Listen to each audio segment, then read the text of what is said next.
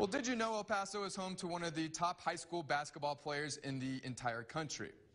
Well, now you know. Chapin's KJ Lewis is only a sophomore, but he's accomplished something no other El Pasoan has done before him. KJ Lewis is officially on the map. The Chapin super sophomore named to the ESPN top 25 list of best high school basketball players in the class of 2023. I was really excited because it's been a goal of mine since 8th grade.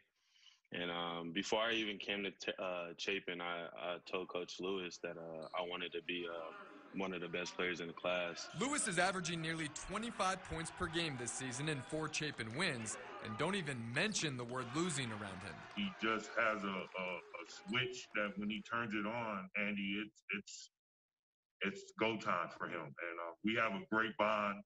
He's family to me. There's a lot of kids in the United States who play basketball, so me having to come harder mentally and physically to stay at the top. Lewis currently holds 6 Division I offers, including one from UTEP, and that number is only going up.